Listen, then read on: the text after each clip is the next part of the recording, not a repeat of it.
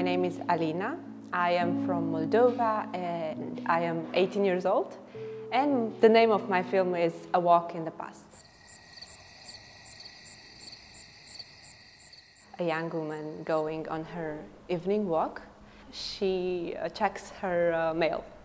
And in that mail is a letter, and she opens it when she reaches the seaside.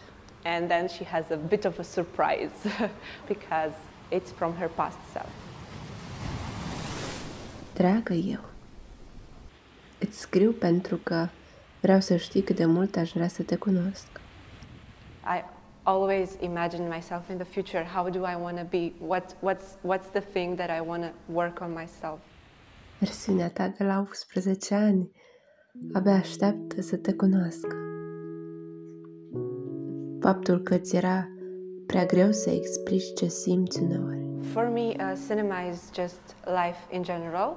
It's a very good way of communicating and connecting with people, telling them your story, telling them what you feel, telling them that it's okay to feel, it's okay to have problems. There are many problems and details that we don't see in this world, and cinema is a way of capturing them for me and showing them to other people, maybe help them through this, maybe just show them there's another point of view.